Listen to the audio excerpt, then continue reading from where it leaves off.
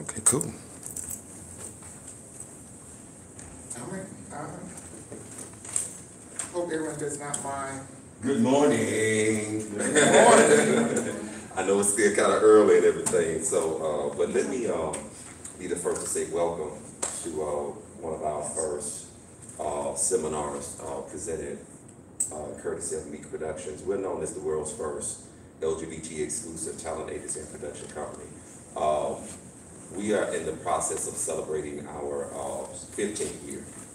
And this year, we was very excited to run into an anointed brother at our home. And he actually is one of our, make sure you don't say it in front of the thing. He's actually one of our very first motivational, inspirational speakers, life coaches, and authors that's on our roster. And as a result of that, he's been deemed as our first gentleman of inspiration. You all are going to love him. You're going to be inspired and empowered by him. One of the biggest testimonies I can give is that the universe always knows who to bring into your life. And it's very important for us to be aware of those signs that come. And this is the second time within, I think, a 10+ year period that I've heard the word redefine. And the first time that was introduced to me was actually like in the mid to late 90s, one of our late pioneers here in the ATL, Reverend S. Bell Mahi. She was the first one that kind of introduced me to the word redefine, and I had never heard of that. And I said, well, how can how do you redefine? And because the name of her ministry was called Redefine Faith Worship Center, and by her being an out trans person at the time, she said, you know what, because we've been so indoctrinated into this system, not just as people of color, but also as members of the LGBT community, we need to not allow other people to define who we are. So we have to redefine ourselves, starting with our faith, starting with our beliefs, then redefine who we are as human beings, according to, how the universe deemed us for us to be our true self. So the word redefine came back again through Dr. Sanders, who I'm about to introduce now, and he's hailed from Columbus, Ohio, and he is a wonderful person, a beautiful spirit, very knowledgeable, and like I said before, very anointed. This is his first time presenting at the MSM Symposium, so please let me introduce none other than Dr. Jesse Sanders. I didn't know who he was talking about. There's a whole lot of good things. I need to write that down. No, but I do thank you all again for your time and for joining me today. And I will give you just a little bit of history of who I am. I won't go into 30 minutes of who I am, but then 30 minutes into the session. But if you have any questions, you're like, right. But if you have any questions, please, let's have open dialogue. I love open dialogue. I do not like lecture presentations. And I love diversity as well. So we all have different opinions, different belief systems, which is great. And that's what makes the world great, is our diversity. And as I tell my children, being unique, because there's only one of us. God did not create a duplicate. There's only one of you. And so your uniqueness, your voice is needed throughout the world. And so in this particular setting, throughout this presentation. But again, as he stated, my name is Jesse Sanders. I'm a single father with an 18-year-old daughter, Brianna, and she graduates this year, pray my strength.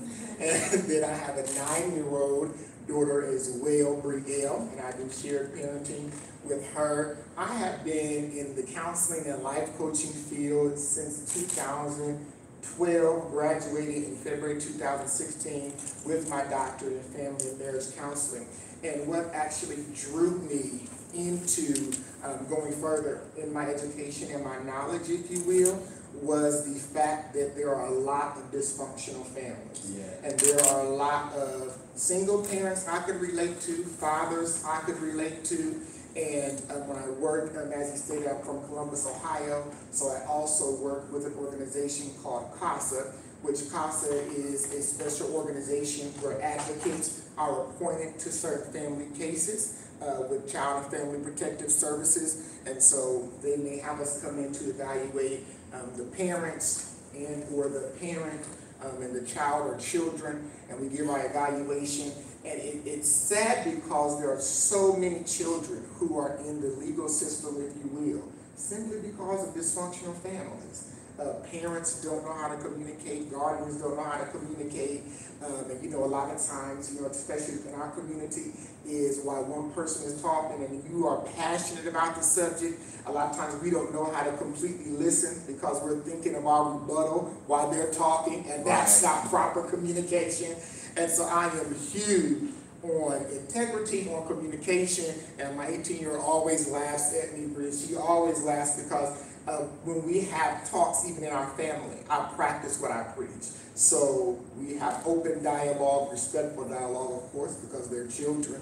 But communication is open, and I believe that it's so important to be able to communicate. But then the side piece that I found out is a lot of people don't know how to communicate because a lot of people are not in tune with their true identity or comfortable with who they are. And so when you are not healed, when you are bruised internally, it affects how you communicate. It affects how you engage with people. It's difficult to have healthy interpersonal relationships because you're not healed within. And healing is very important. And last night I was on Facebook Live. Hello, yeah, you look beautiful as always. I'm good. Thank you. And so last night I was on the Facebook Live, and I was telling them on the live that, you know, I had a client last week. Her and her partner are getting a divorce, and she was going in and telling me how she's healed and, you know, how she's over it. And Dr. Jesse, I'm fine, I'm over her, and etc. And I'm just listening to her and looking at all this neck twisting. And so that's my first sign that you're not over it because of all this attitude you're giving me. So I'm just sitting there listening because I'm big and I had asthma as a kid, so I saved my oxygen. And so I'm just sitting there, let her talk. And she ran into her estranged wife at the grocery store. And I asked her, well, how did that encounter go? And she said, you know, I didn't deal with it. I walked around. I said, well, did you have to walk around, or did you need something in the aisle she was in? I needed something, but I just walked around. I said, this is why I just let you do all that talking and all that Shaniqua acting in the last session, because I knew you were not free, because avoidance is not deliverance. Right. If you're able to walk past them and say, hello, how are you? You don't have to hold a conversation. I don't care about your light bill. I don't care about your groceries. Just how are you doing? And I'm able to smile genuinely and nothing pops up on the inside of me. That lets me know I'm free. And so she asked me, she said, so are you really free from everyone that did you wrong? I said, absolutely. Because I learned it took too much energy out of me. And because I had so much negativity in me, that's what I was drawing to me. Because what we are is what gravitates to us, right? So what I am is what's going to gravitate back to me. And so I began to heal from every ex that I still was mad at, didn't want to talk to them, didn't accept their friend request on Facebook. And I said, okay, Jesse, food, something is still wrong with you. And so I had to begin to go through my process. And the process is difficult, but I had to do two things. One, accept my process, and two, respect my process. Because when you respect something or someone, you will yield to it. So I had to yield to my process. That Jesse, you have to go through this process. And so there's not one ex that I have, whatever they've done, whatever I've done, that I see them or wish any ill will towards them, because I'm free, I'm healed. And then I also had to evaluate my inner circle, because a lot of times we call people friends that are not friends. And I do not use that word loose, but when I hear everybody walking around talking about, hey, this my sister, this my brother, how many is it? How many of them is it? Because you're just connecting to too many people and drawing those spirits to you. So while you're trying to change, you're adding additional outside baggage unto you. So it becomes a process that is not effective for you at all. So one day I was sitting at home and the word redefined just came to me. Not a word I really thought about. to be honest. And the word redefine came to me, and I'm a definition person, so I don't know what does it mean. Where did it originate from? I'm one of those people. And so then redefine basically means to reevaluate, means to reexamine. And not just everyone around you, but me. I have to look myself in the mirror.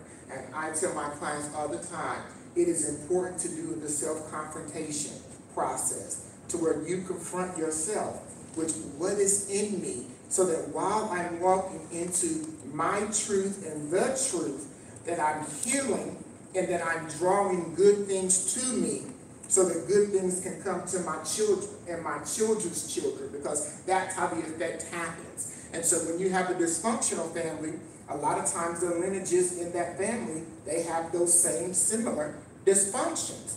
And I believe that we can reverse it, one family at a time, by starting with us. That the hurts that I went through, and I tell my daughters all the time, I can't stop them from some things they're going to endure in life, right? Because life is life.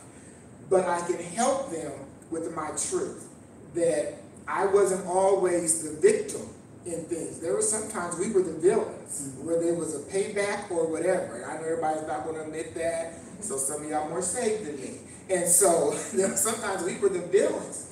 And I'm open with my children that, this is a mistake I made, and this is what I learned from that mistake. And one thing I thank God for, and of course my children are children, but even with my 18-year-old, I see her walking in her own truth. She doesn't allow her friends to dictate, which direction she's going to go. And she told one of her friends, she said, one thing I love is that my dad is open, respectfully with me. But it's because we have to destroy, not just break, but destroy those negative cycles so that we can walk into our wealthy self. So I want to start off with that. So today we're basically going to be talking about the whole me is the powerful me. And you can look at the information if you want, because I'm not one of those that go by everything. Can you see it? You cannot? Okay. What are the dim and lights? And I was going to, that's a good idea, and I'm going to try to put it in presentation mode. Okay. That's That's definitely not- better. Let me see, maybe that's on the other side. All behind the easel.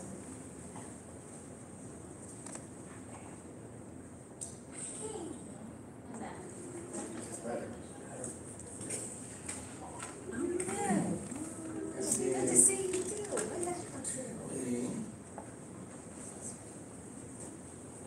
There it is.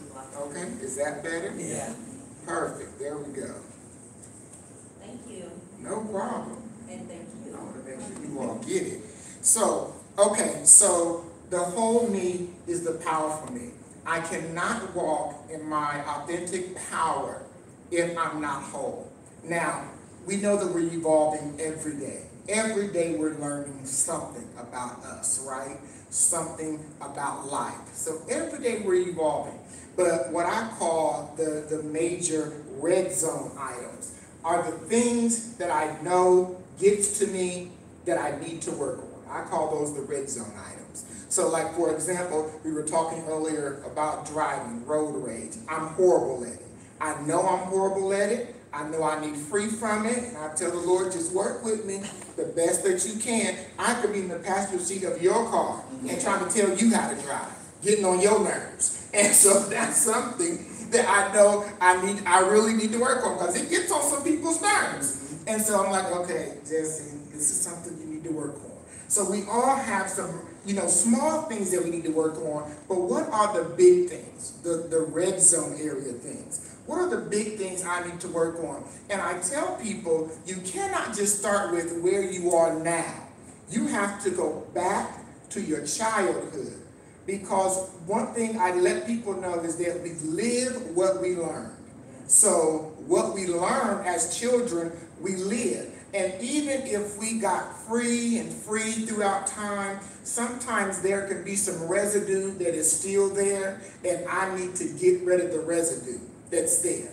And so I tell people, don't start where you are now, because that makes it easy for you. Start back as a child, some of your behaviors, your upbringing, who raised you, what was their characteristics like, who did they say you act like when you were a child? Who you act just like Auntie so-and-so, and she was meaner than a bird, and so are you that mean? And why are you that mean? What brought you to that place to make you angry? And so I tell people it's always imperative to start from the beginning, because again, we all live what we learn, every one of us. That is something you cannot get by psychologically, scientifically. We live what we learn.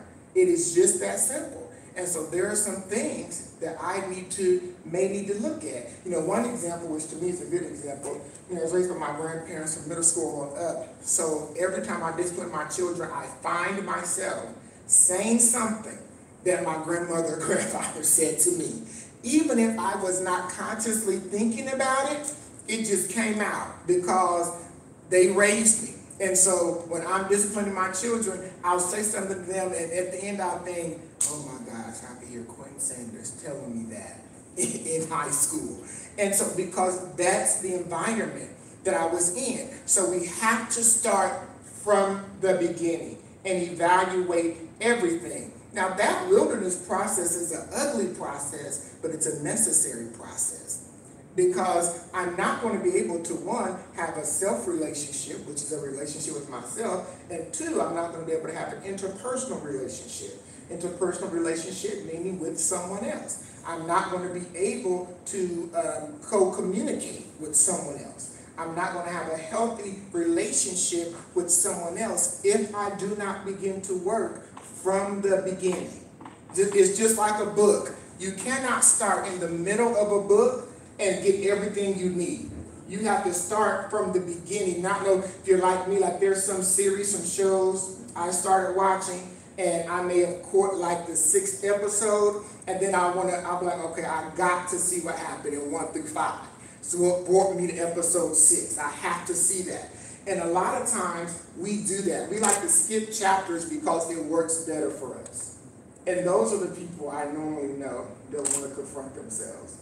Because I would prefer to start at chapter 6 than for you to take me back to chapter 1 or take me to chapter 2 when I was in my first abusive relationship, whether physically or verbally. Abuse is abuse, right? And so I'd rather not go back there. I don't want to relive that. And I'm not asking you to relive it, I'm asking you to re-examine it from the place you are now. Because a lot of times when we're in it, we don't see it the same way when we come out of it. So where I am now, my vision now was not my same vision then, right? Like, a lot of us, when we get older, our vision changes. Yes. And so now some of us need reading glasses and etc. We didn't need them 10 years ago, but now it's like, look, my head is hurting. I need my reading glasses. As we grow, our vision changes. So now I can go back from this perspective, from this healthier place that I'm in, for this more mature place I'm in, to see what did I need to gain from that. Because when I'm in it, I don't see what I need to gain from it. A large percentage of us do not. Because we just see the anger, we see the hurt, we see the backbiting, we don't see the lessons. But when I'm out of it and I'm free from it, I can now see the lessons that I had to gain from it. Because, and we've heard this before, we have learned something from everyone that we have been connected to, whether in a positive manner or negative manner, but it was a lesson that's going to help you live your best life right now. It is a lesson that's going to help you live your best life. So we're on truth and numbers, because I'm a truth and number person. And so there's approximately 44.7 million people, which is about 18.3 people in the U.S. who suffer with mental illness. Now, one thing I always say, and 3 times, of course, are more likely to be individuals in the LGBT community, because these are people that deal with identity, coming out, and we know the minority community can be one of the worst communities to come out to. It's like they will hang you, for who you are. One thing I tell people is the numbers are increasing of people that have mental illnesses. Now, the funny thing about that is the numbers are increasing. However, the number of people getting help is increasing as well. So, does that sound funny to you too? Not just to me? Sounds a little strange, if you will. That if more people are getting help, why are the numbers still rising? The numbers should be decreasing. They should be declining. There should not be an incline in numbers when more people are getting help. And one time I was at lunch, myself and some other therapists and doctors, and we were talking. And a lot of times when you have your state license, you have guidelines that you have to go through by the state. Certain things you can say, certain things you can't say, certain things you can do, and etc. And so a lot of times the state just wants to medicate people with mental illness. You need this medication, which really just turns you into a zombie. It does not deal with the illness itself. It doesn't help the healing process. It doesn't help you mentally. It just helps you become a zombie through the process. So your feelings, it's tricking your mind. It's basically what it does. Same thing as pain, medication. When you take pain medications, the pain is still there. The pain medication just sending a signal to the neurons in your brain to tell your brain you don't have any pain. So it lasts for so long, and then you feel the pain, a few hours later. That's all the medication does. And with the number of people getting help, but yet more counselors are just putting people on medication. Now, I tell people, even my clients, and when I travel and speak, I'm not against medication. If that's what they feel they need and their doctor feel they need, they're in agreement, okay. I like to deal with the heart. I want to deal with the matter. There's a lot of clients I don't even accept because I know they will probably want to fight me. In the session, and I will fight them back. That's why I don't be fooled. So, you'll never hear me preach turn the other cheek. The devil is a liar. and so, I take people on who really wants to make a change and who really wants to partner and say, you know what, this is destroying me. I need to come out of this. This is not healthy. It's not healthy for me. It's not healthy for my children. It's not healthy for my coworkers that have to deal with my attitude because I come into work ticked off every morning. And the only way that we're going to see a decrease, a decline in these numbers is if we deal with the heart. Me dealing with myself. Me dealing with my real issues. Not what someone did to me, but what is my issue. When we can hold a conversation with ourselves and say, Jesse, what is your problem? Not who did it. Not where I was molested when I was 12. And, okay, you were molested. That's valid. What feeling did you get from that molestation? Okay, you were with someone you thought you were in love with. They were unfaithful to you. They were not good communicators. Okay, you've named all their problems. What feeling did you get from that? From them being unfaithful, from them not being able to communicate? Because it's once we heal the feeling that we get progress. Not who did it and why they did it, who shot John and who ran over the cat. It's what is the feeling? How can I get through this process of the feeling so that I may progress and move on? That is the only way we're going to see a decline in the numbers. And even in regards to the LGBT community, every time I see, especially, young men who are in and out of relationships, and there a lot of young men are just searching for that father figure, that authority figure. So they're in and out. So when it doesn't work with this one, they go to the next one. They go to the next one. And sadly, that's why there's an incline even in the number of HIV and AIDS, because not only are they dealing with their own inner mental issue, but now they're taking on someone who is unhealthy for them.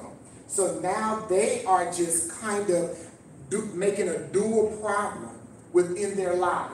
All because I just want an authority figure. I really want a father. And so you didn't work, so I'm going to move on to the next one. It even amazes me the websites that you see, with the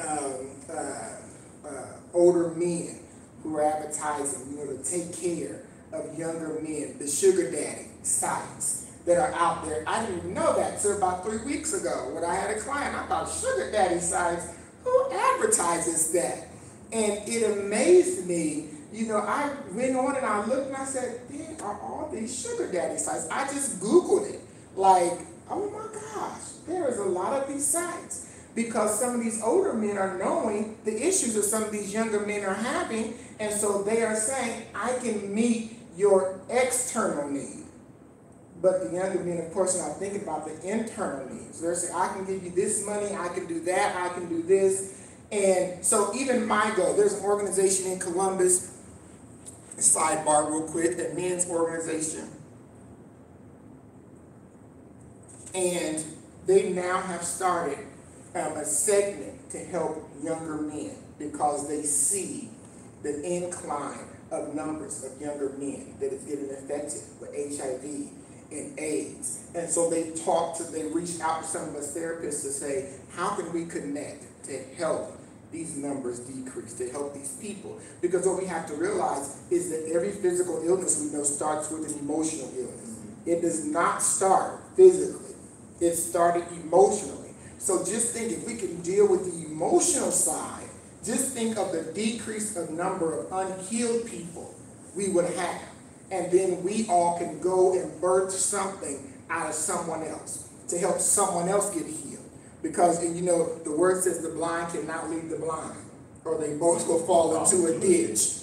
And so I can't be blind and you be blind. I'm talking about let's turn left. Fool, how do you know we need to turn left? Neither one of us can see. And so we need to have someone that has come out, has clear vision, and can say, I can recognize what's in you because it was once in me, and you can come out of it too.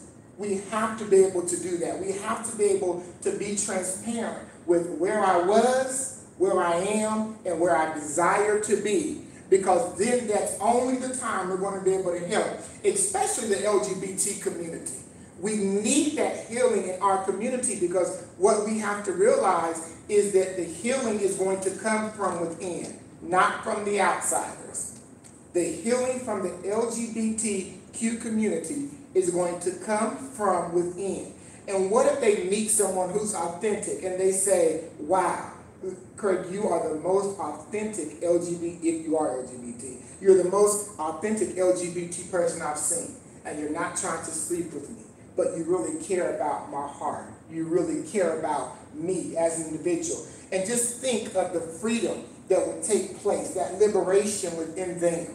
And then they go talk to their friends. Do you see the trickle reaction I'm talking about here? And then they go talk to their friends and say, you know, that's what we used to do, but I'm not into that no more. I talked to Craig and I, went through this healing process, and it becomes a trickle reaction. But someone has to have vision. Someone has to be able to see. And you cannot have clear vision if you still have residue and hurt in you. Does anybody have any comments or questions? You cannot have clear vision.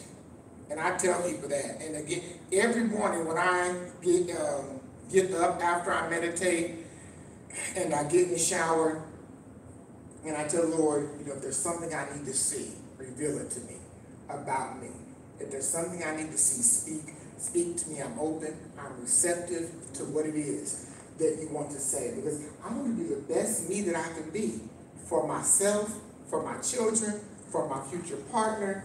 I want to be the best me that I can be. And I can only be that if I'm constantly examining myself. That's healthy, okay? We kind of already discussed this stuff. We'll go over it. So the mind, body, and the soul. Talk about how are all connected. And our body responds to the way that we feel, think, or that we act. So we talked about, again, those physical illnesses. My body responds to how I feel, what my emotion is, and even to how I act. What are my actions as a result to the emotion that is within me, and it affects our body. So if I can have a healthy mind and a healthy soul, I can have a healthy body. I can be whole. I can be perfect. And not perfect in the sense to where I don't make mistakes, but another definition of perfect means to be complete. I can be complete. That's why even when I teach single seminars, I tell the other singles that it's not what we're both just bringing to the table, but are they complete and are you complete? If not, there's going to be some issues that you're going to endure in the beginning. So we just need to lay it all out on the table. Are you complete? Are there some things that you're dealing with that I need to know about? Because, you know, sometimes people just look at other people and be like, ooh, that's my husband. Fool, you better look beyond those muscles. That fool got a problem. You better look beyond the outer physique. And I have friends like that. I look at people like, ooh, he's fine. I'm gonna get his number. All right, you're gonna get more than, you're gonna get his phone number, his prison block number that he had, his medication list numbers. You better think beyond that. And so that tells me even the mindset of where most of our people are. Because how do you look at someone from the outside? Now, we know there are people that look nice and etc., but how do you know that that's who you want to be with just from one look? Because they look nice. You have to look beyond that. And one thing I've noticed is that when we're healed, we can see when someone else is not. Yes. So I can see. So whatever spirit I have, so if I had a whore spirit and now I'm free, I'm no longer a whore, I can look at someone else that has that spirit because we were able to relate to it. So when you possess something, you're able to relate to it. You're able to see it because you possessed it. That's one part of discernment. One thing we have to work on is our stress, our anxiety, being upset. One of the words in my house is peace in the valley. When my kids are just doing too much, I tell them peace in the valley now. And I start punching folks in the face, peace in the valley. And so my 9-year-old, my little secretary, she sometimes when things is going on, she'll say peace in the valley. And I'd be like, Bria, you part of this problem. How you talk about peace in the valley? And she's like, peace in the valley. And so that's because I believe our home is our sanctuary. Yes. Yes. The world is chaotic enough. There is enough going on outside of my front door. When I come to my place of residence, I should not have to sit in the driveway for 20 minutes. Yes. Ooh, Lord, do I feel like it? What is going to be in here? Jesus, I'm trying to stay safe today. What is going to be in here that's going to make me go off? When you have that feeling, it needs to be a home evaluation. Yeah. And everybody in the house, everybody needs to talk. The cat, the dog, the bird, the dishes, everybody. We need a conversation because that is my sanctuary. So that's my place of peace. And we have to remember that the enemy always starts with the place where I'm conformed to the most. And so I'm in my home, I should have peace in my bathroom, in my kitchen, in my bedroom, on the back patio, even in the garage. There should be peace in the place where I reside and where I lay my head, right? Because when you're in a place of peace, you can know better. There are people I know that have had nightmares in their homes. Like I keep having these nightmares. And so we'll talk about things that they can implement in their home to make their environment more conducive for peace to rest in there. Mm-hmm. And they notice when they make those changes and not allowing everybody into their house. So that's one of my rules. I just don't invite anybody over into my house because people leave spirits as well. And so I notice that when they start to implement those changes, then they say, Dr. Jeffrey, I've had a nightmare in like 3 weeks. It feels good to sit in my living room. Mm-hmm. There are some clients I know, when they go home, they say they go straight up to their bedroom, watch TV from their bed, everything is from the bed. And I haven't sat in my living room for about a month or 2 months, just because of what I felt. So I would just shut myself in my room. Isolating yourself is not the answer. But reevaluating yourself and your atmosphere, that is the answer. Me looking at what needs to be done. And there's a lot of people who say, okay, well, that's easy if you have examples, around you, friends, family. But what if you're it? It starts with you. You are the trailblazer. So some people say, what is it? And I tell them it's going to be hard as hell. It's going to be difficult because you don't have a previous blueprint to go to see how to start it. You're in. You're the trailblazer. You're the one that's starting this new thing for your family. Again, for your children, if you have nieces or nephews, if you don't have children, who's ever connected to you. So you're the trailblazer. It's going to be hard as hell, but it's doable. It's possible. And I'm not going to keep telling myself that it's going to be hard, because the more I tell myself it's going to be difficult, the weaker I get, because I'm yielding to it every time. Every time, oh gosh, I got to do this again today. This is going to be difficult. I'm making my muscles weaker. I'm making my emotional muscles weaker. I need to start speaking a new language. I need to start saying something new. And I don't want to just get all scriptural on y'all, but you have to begin to speak something new. Speak those things that be not, as though they were. This is my reality is that this is where I am, but this is where I desire to be. So I'm about to speak it until I see that thing come to pass. I'm about to speak it while I'm in the middle, not when I get out of it. A lot of us want to talk when we get out of it because now we bad. Oh, I done made it out of this. I'm a bad mamma jamma. You was just a punk when you was in it 2 days ago. Oh, now you a bad mamma jamma. Girl, you don't go sit down somewhere. Look, you need in the middle of it is where I need to begin to speak those words. There are two things that I will learn while I'm in the middle. That is one, separation, and two, revelation. Those are two things I'll get while I'm in the middle of the fire, not when I get out of it. See, there's some knowledge and wisdom you can't get when you come out of it. Right.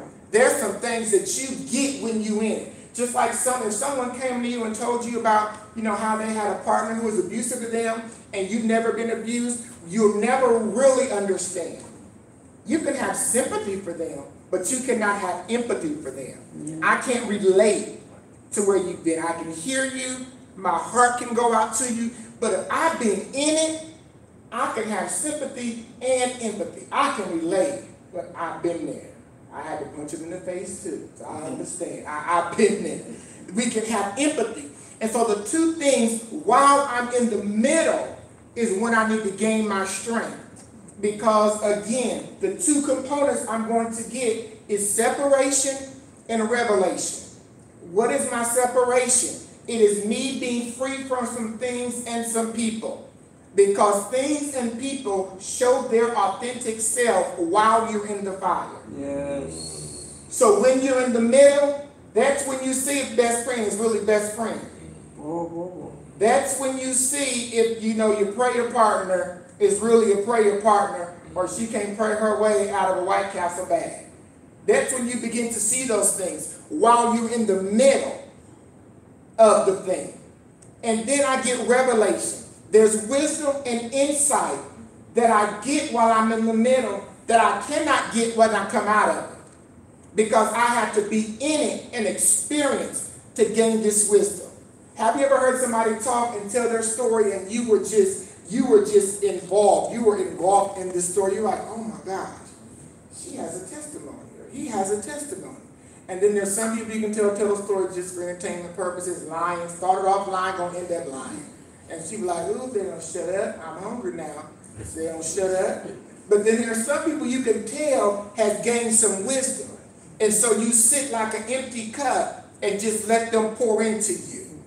Because you can see they've been through something and they made it out. Whether they were crying, crawling, or hollering, they made it out. And they understood the essence of the separation and the revelation while I'm in the middle. Somebody just say in the middle. In the middle. That's good. I tell people, thank you. Look, when you've been through some things, you know, huh? Look, I'm sure we all can make each other's heads spin. It's like, what? You look that good and you done been through that? Ooh, I know some people who look rough. You're not in jail? Look, I had to bring my way through it quite a few times on that. So, I even tell people, that have high blood pressure or stomach ulcers, pain in their abdomen area. And I'm just having these problems. And one thing that their doctor will always ask them is, well, what's taking place in your life? What's going on? Because they want to see what is the cause of this. Is it more stressful on your job? Did you lose a job? Is it more stressful at home? Because not only are they going to give you the medication to help you get through it, but they're also kind of going to give you a little bit of wisdom and say, you can just take your time. Stop moving so quickly. There was 2 summers ago, I had high blood pressure for like a month, and I had never had high blood pressure. I was like, oh, this is the devil. No.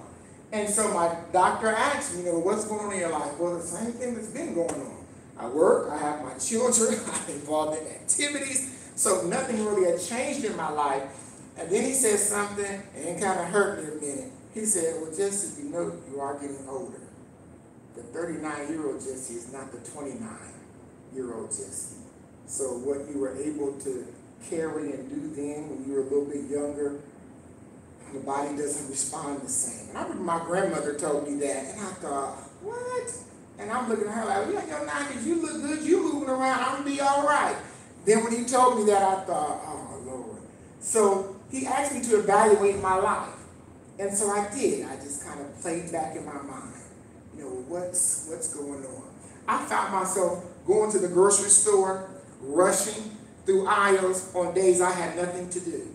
But because it was such a pattern for me that I'm busy, so a lot of times when I go to the store, my list is on my phone, so I know what I'm going to get, so I don't forget anything. I'm getting out to either go to work, go to a meeting, get ready to hit the road, do something with the girls.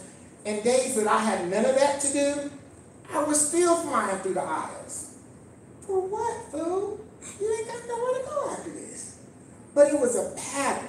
And so my doctor said, Dr. Calhoun said, Jesse, just be conscious of the days you really have nothing to do but go home and just take your time and stroll down the aisles. Get what you need and walk like normal people.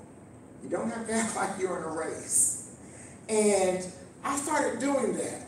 Like 2 weeks, my blood pressure went down because I became conscious of, I don't have to keep this pattern going. I need to balance. And so 2 weeks, he took me off the blood pressure medication he had me on. He said, you're back to normal. Thank God it's been that way. But I became more conscious that, Jesse, you don't have to fly through the store today. You don't have to fly down the road because, I told you about my road rage. So I'm just used to even driving fast. So I'm like, get to my destination. You're going to the mall. You ain't got no time. You got to be at the mall, fool. Take your time. That's how I talk to myself. I don't know how you talk to yourself. And so I had to be conscious of that. Yeah, I need to balance because I'm taking me out of here. And out of here, I mean 6 feet out of here. I'm taking me out of here. So I need to be conscious of my life. And that if I'm not healthy, no one around me can gain healthy benefits from me. Because I'm not healthy. So what benefit am I going to be to you? Weak, depressed, high blood pressure, pain in my stomach. No benefit.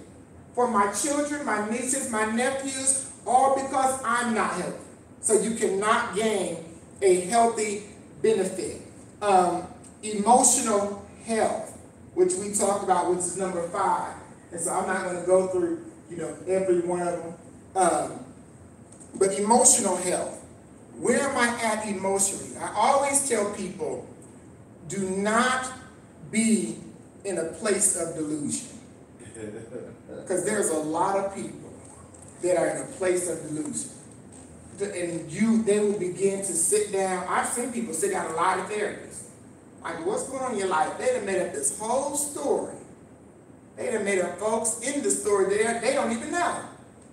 And it's like I cannot walk around emotionally healthy if I don't deal with my reality. again, I can speak those things that be not as though they were. That's the power within me. I have that power. We have that power. But I also have to deal with reality, because in order for me to operate in that power, I need to deal with how I'm going to come out of where I currently am. And a lot of people don't want to do that. Oh, the Lord gonna do it. No, he gave you the power to do it. When I hear people make those excuses all the time, oh, I'm just waiting on the Lord to hear me. What is he waiting on him to do exactly? I'm confused. What are we waiting on? That's what I want to know. Because everything he needed to do, he completed on the cross. So I need you to operate. When he left here, he told his disciples, greater works will you do. So everything that he did, he said, now I'm going to leave this power with you so that you can begin to operate in function. One thing I tell my clients, which I love, so one of my clients was like, you need to incorporate that when you travel. And I said, oh, I might do that.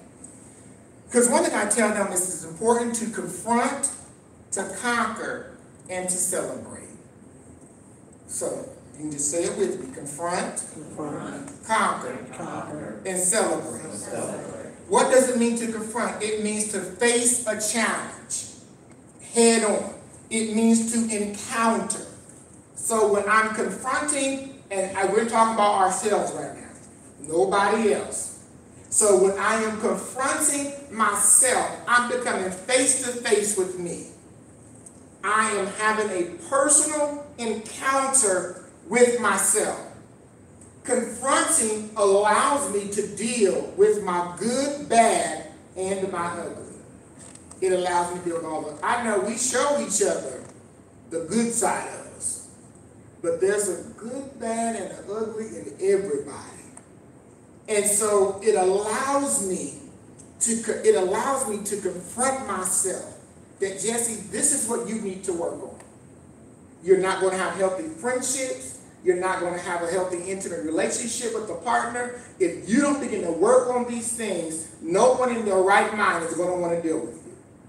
That is me confronting myself. Then I have to conquer. After I confront, then I can conquer. And to conquer means to overcome by force. First of all, I want to ask, is anyone offended with me using scripture references? I just want to ask. Okay. I like to respect everybody's belief system.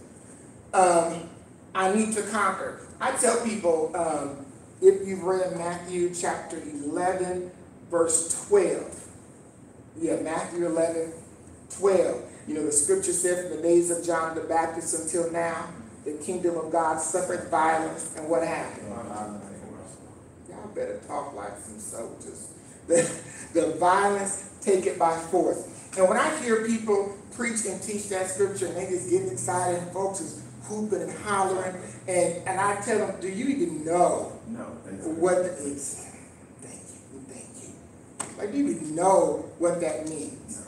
And, you know, I tell people, we know in that time, the Gentiles were considered the unclean people. The Jews were considered God's chosen people. But when the Gentiles found out that they had the same access that the Jews had, the scripture said that they took it by force. They didn't ask the Jews, can we work together on this? Now, y'all had this a long time.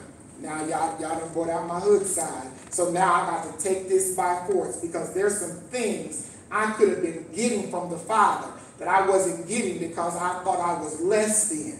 But now that I have, notice earlier I said in the middle, we gain revelation, we gain wisdom.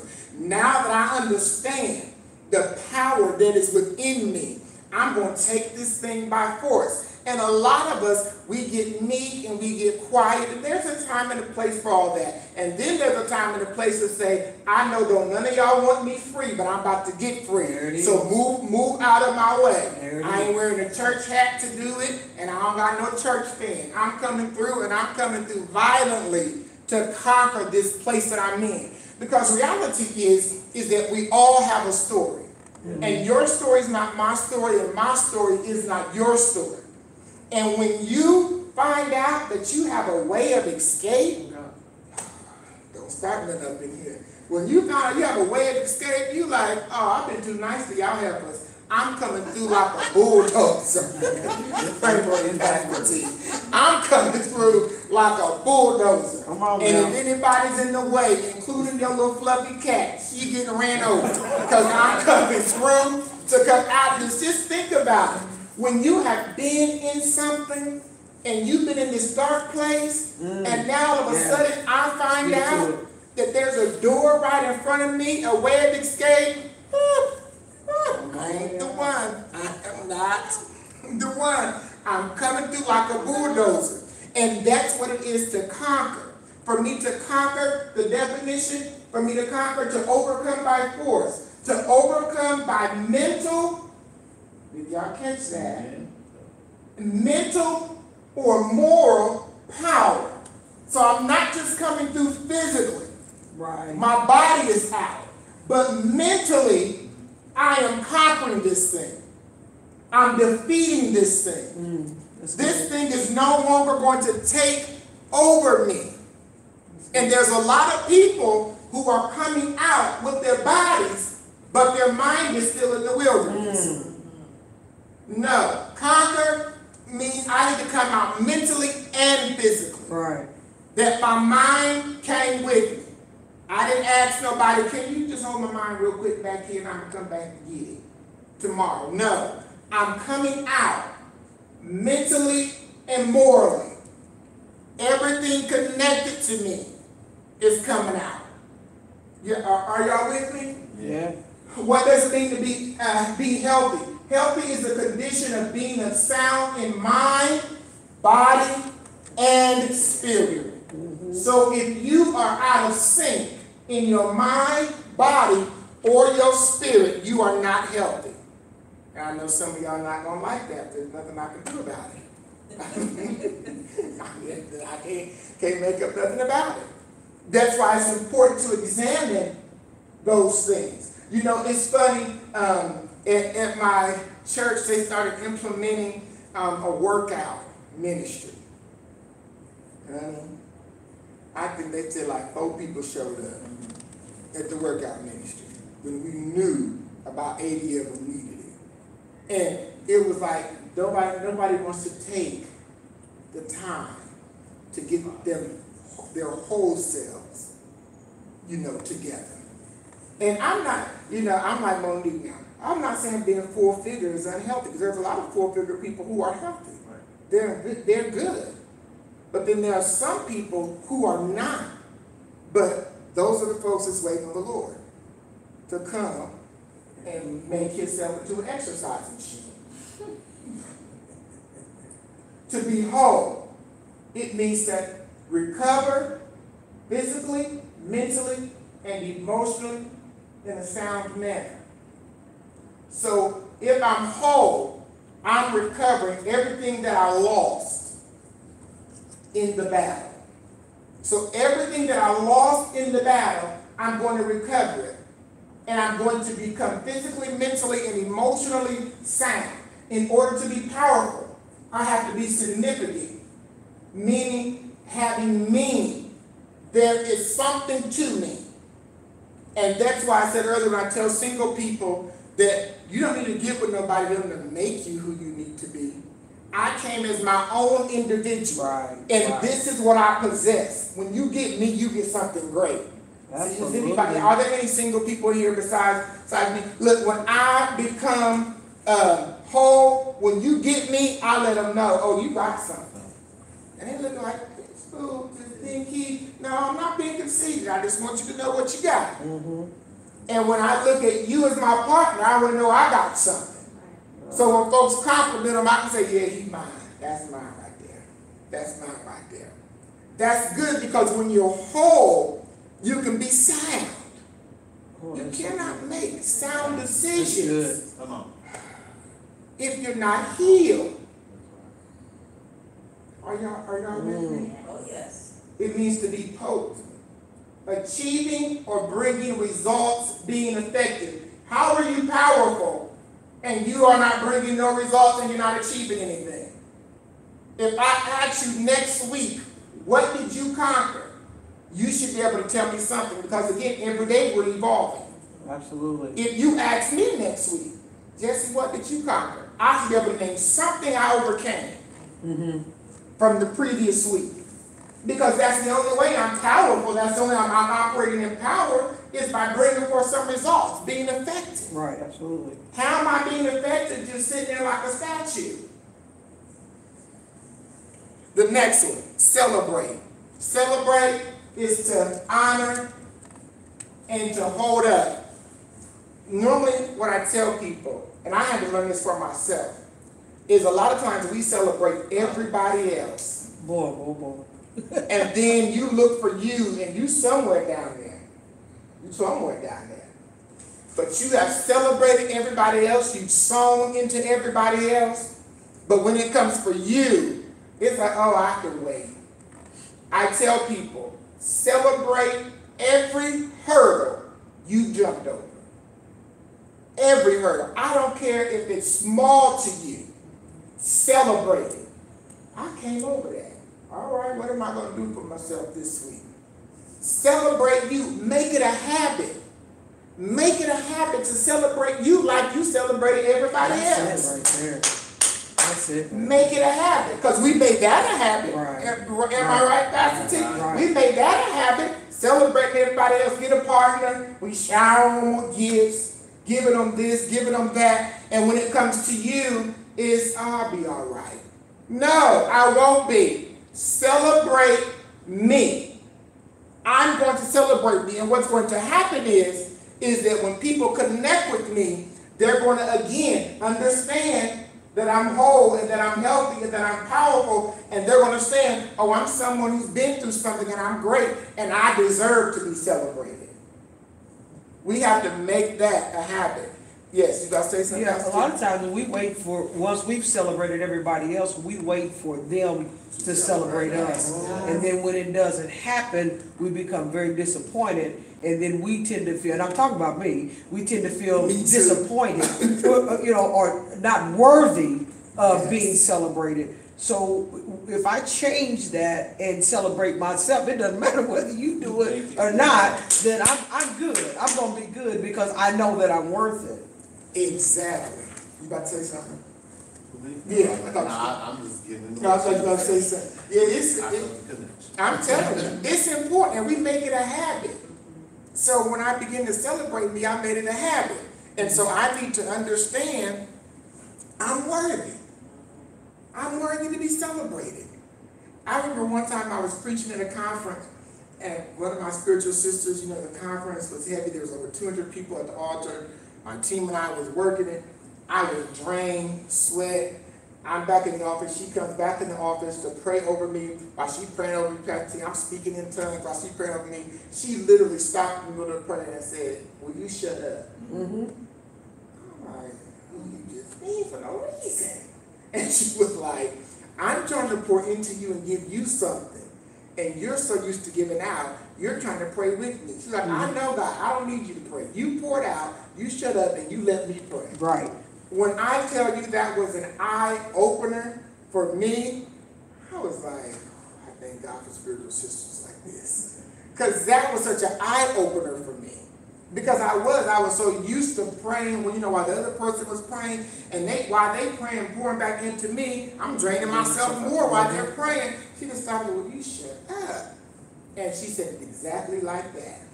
And I learned that. Yes, sir. So what you just said is a great revelation, because a lot of times when you do pour out into everybody, and then a lot of leaders don't know how to humble themselves and let somebody pour into them, not realizing that you just emptied your glass, so you need to refill this so you have some energy to keep doing what you're doing.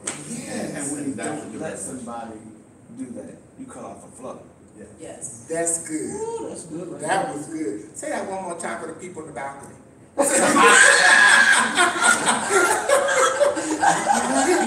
have to let people bless you. Yes. Let them, so that you don't cut off the flow. their flow. Yeah. Not just And their there. flow. Not just theirs, but yours too. The flow. Yeah. I'll quote that. That was good. That's a seminar by itself. Yes, it is. That is a seminar. It's a paradise. Yes, I caught that when you said not just their flow, but the flow. I paid attention. Yes, I like that. I like that. I'm gonna have to use that. I'll give you your credit, but I'm just saying. Cause that My is, name actually, okay? that's the look, I'll get everything spelled correctly. Okay. Cause that's good, for real. So I'm gonna cut off the flow. I like that. See, that's gonna be on me all day today now. See what happens when you engage with people, they know what they're talking about. Because that's seriously gonna be on me all day. So, trying to move to the next slide here if it'll let me.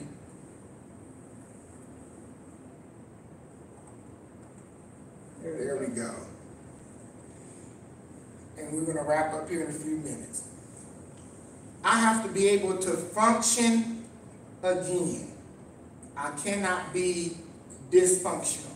What does it mean to be dysfunctional? It means to be abnormal. It means to be unhealthy. And it's not just families that can be dysfunctional.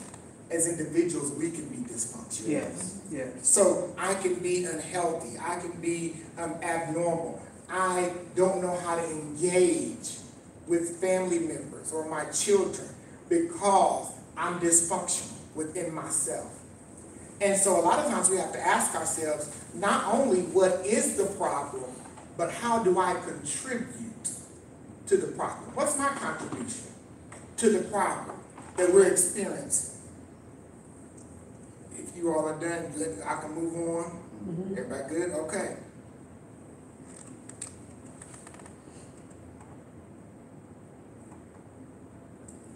So, and again, this is just kind of part 2, but I'm just going to move through it. So, in order for me to function again, the beginning is my healing process. I have to begin to heal. This is again where the self-confrontation stage comes in. And then this is what I tell people, the detour, which is, I have an ebook that I wrote called Hacking Your Mental Detour. And I had to look at it this way because in life, we go through life detours, right? Detour is really just a deviated route. So it's a route that's not normal to me, and I'm inconvenienced because I normally go to my office this way. Now they got construction that's going on, and they're telling me the sign to go this way. And then I get down that street, they forgot to put the other side to tell me which direction to go. So now I'm extra upset. And one thing I had to even do with my personal life is realize that my deviated route, my detour, is really not my enemy. It's my friend. Amen, amen. Because it's showing me other ways that's accessible to me. That I'm used to doing it this way, or I'm used to going this way. Now I have other routes I can take. And it may get aggravated in the beginning to learn those different routes. But once I had them packed down, now I've learned by taking this detour, there's a shortcut to my favorite store. I didn't know nothing about this road down here. It's all because of the detour that I had. So that's another way of me being positive and encouraging myself by saying, you know what? I have another route. So, here are the 5 things that I want us to look at here with the construction zone. 1, we have an advanced warning area. Basically gives us a warning that there's change coming ahead, that there's work coming. So this lets us know that you're about to go your normal route, but there's a change coming ahead.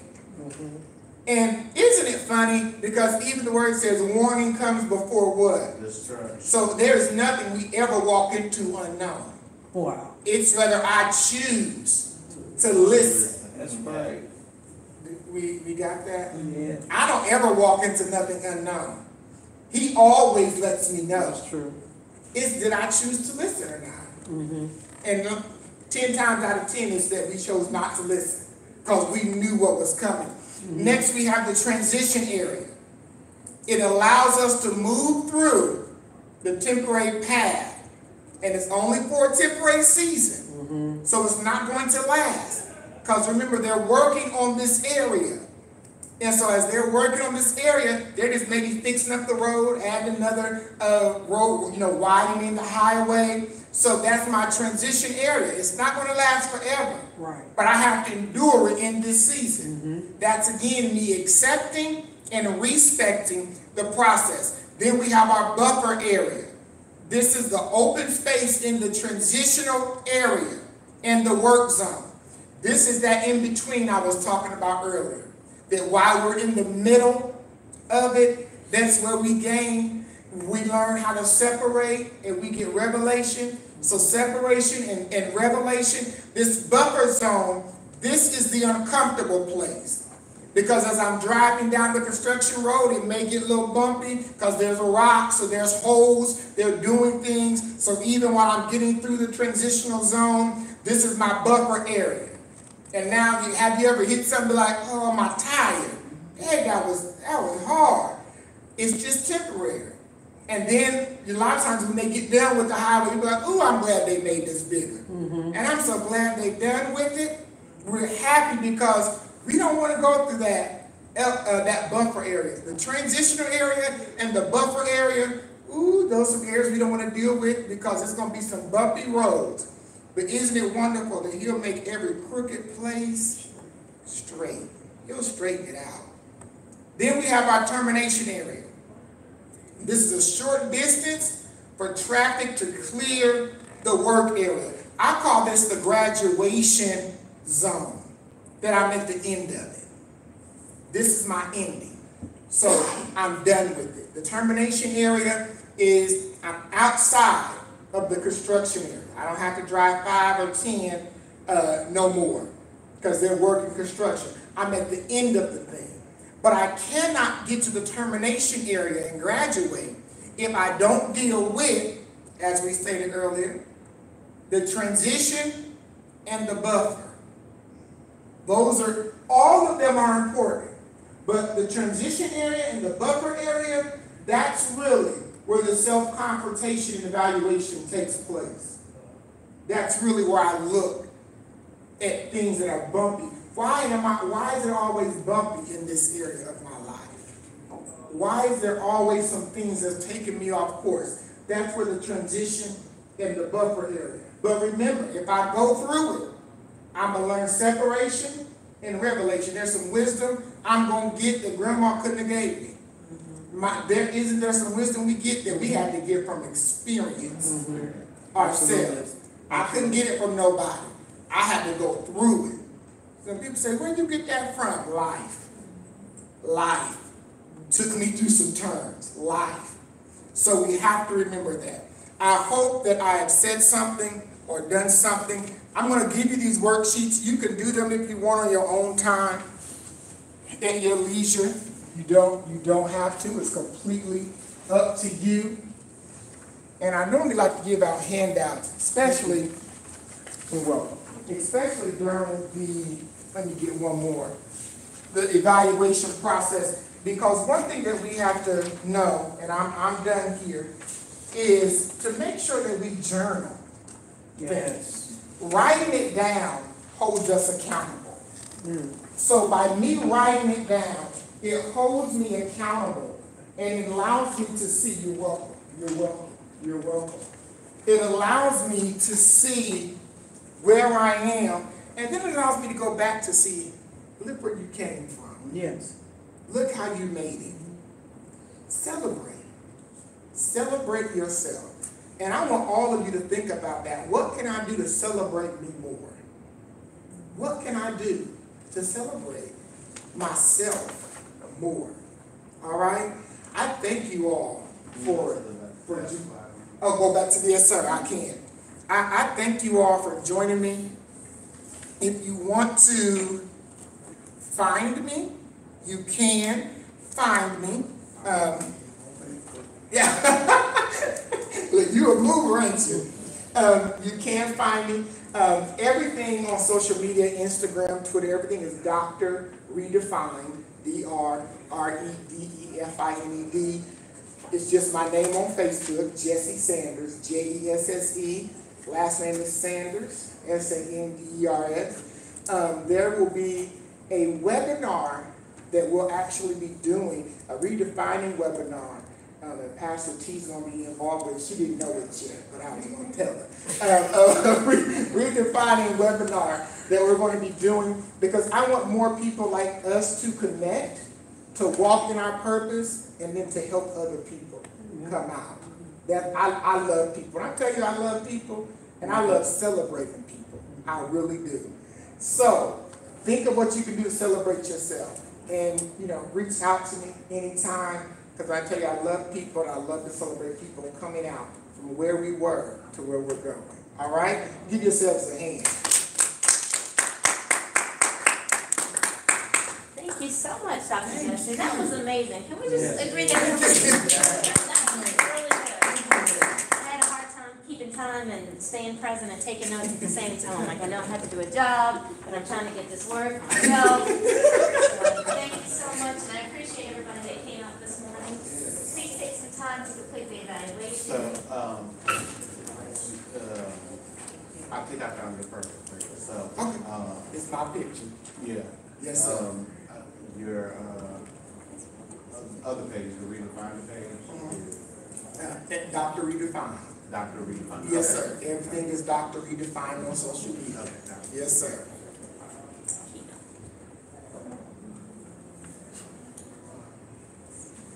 And now I will yield it back to the host.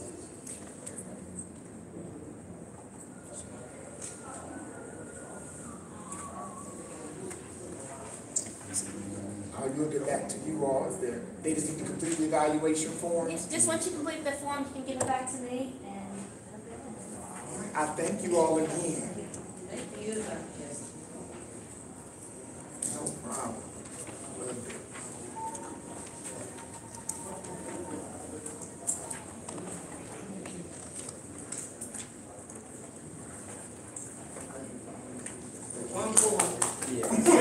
I didn't want to stop it. Don't make me blush now. Don't make me blush.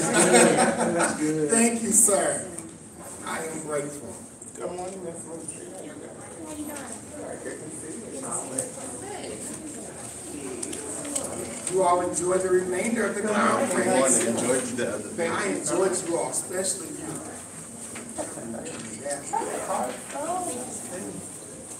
I couldn't get my arms around you.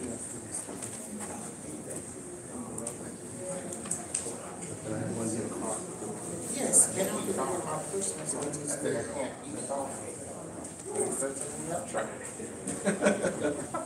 Good morning, how are you? Good. How are you? Okay, now you Oh, gave me a good. hug. Okay, thank you. I want one too. What's your name? Tammy. Nice to meet you. Nice to meet you. Thank you.